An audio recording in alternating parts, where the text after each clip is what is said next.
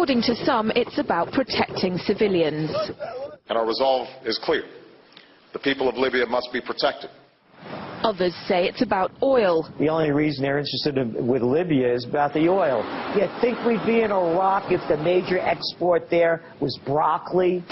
But some are convinced intervention in Libya is all about currency, specifically Gaddafi's plan to introduce the gold dinar, a single African currency made from gold, a true sharing of the wealth.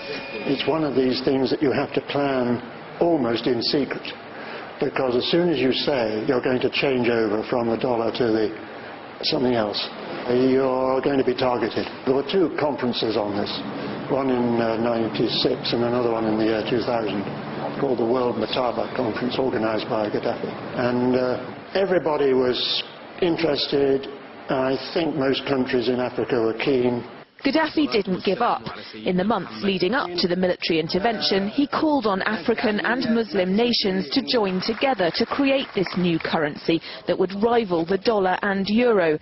They would sell oil and other resources around the world only for gold dinars. It's an idea that would shift the economic balance of the world.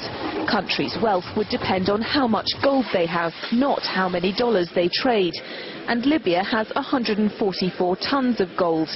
The UK had double that, but 10 times the population. If Kadhafi had an intent to try to reprice his oil or whatever else the country was selling in the global markets and accept something else as a currency, or maybe launch a gold dinar currency, any move such as that would certainly not be welcomed by the power elite today who are responsible for controlling the world's central banks.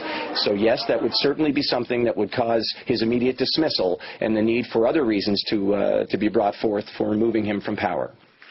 It's happened before.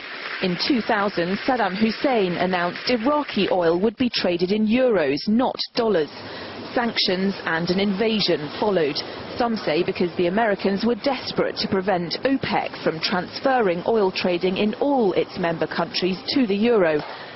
A gold dinar would have had serious consequences for the world financial system, but may also have empowered the people of Africa, something black activists say the US wants to avoid at all costs.